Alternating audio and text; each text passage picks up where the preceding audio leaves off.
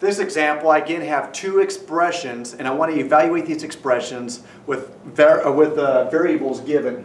The variables in the expressions, you notice, have both an x and a y. You can find expressions that have many different variables in them.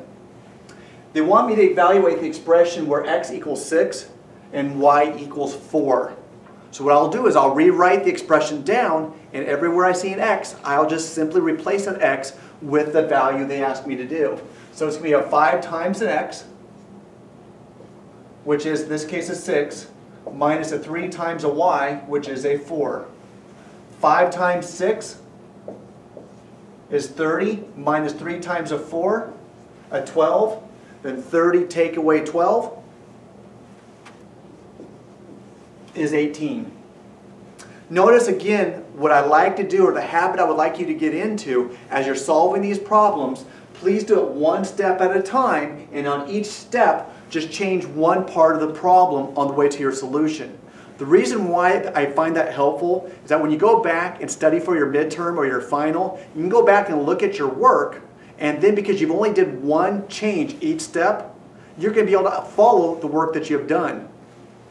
On the second expression, again, everywhere I see the variable, I'm just going to swap it out. So a 3 times the x, which is a 6, plus a 5 times a 4, plus a 2, all over 2 times x,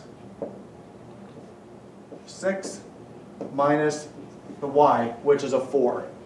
And you have to be careful.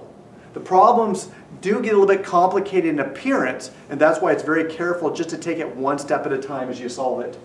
3 times 6 is 18, plus 5 times 4, which is a 20, plus a 2, all over a 2 times a 6, 12, minus a 4. 18 plus 20 plus 2 is 40.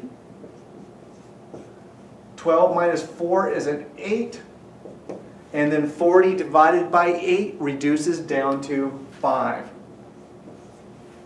So that is the solution of that expression when I evaluated the expression at the variables x equals 6 and y equals 4.